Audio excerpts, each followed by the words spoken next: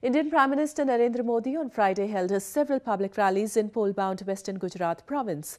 His visit to his home province Gujarat is crucial as it goes for polls on December 9th and 14th.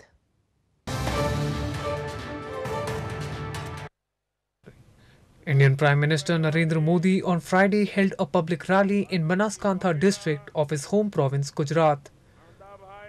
His visit to Gujarat was crucial as Gujarat goes to polls for first phase of assembly polls on Saturday. The second phase of Gujarat polls will be held on December 14. Modi took a dig at opposition Congress party and highlighted his ruling Bharatiya Janata Party's achievement in the province. He said his party will work for the upliftment of the poor with its progressive policies. The elections will pit the ruling BJP against opposition Congress party. The results for the two-phase election will be declared on December 18.